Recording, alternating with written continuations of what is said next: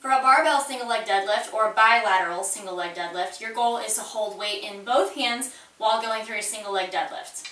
If you choose to use a barbell, you'll hold just outside the width of your hips. Move your weight onto one leg. Softly bend that knee, feeling like you're pushing the toes of your root foot into the ground.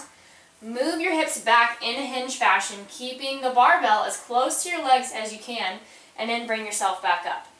You can either kick your leg back as you hinge, or you can leave it closer to your other leg. That way it helps with your balance.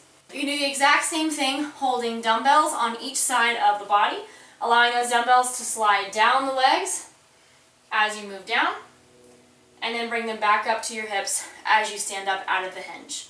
Make sure that your back stays flat when doing this exercise. Don't allow yourself to round over and try to reach down the legs. Instead, feel like you're keeping the chest lifted, simply moving the hips to the rear as you reach down, and then come back up to standing.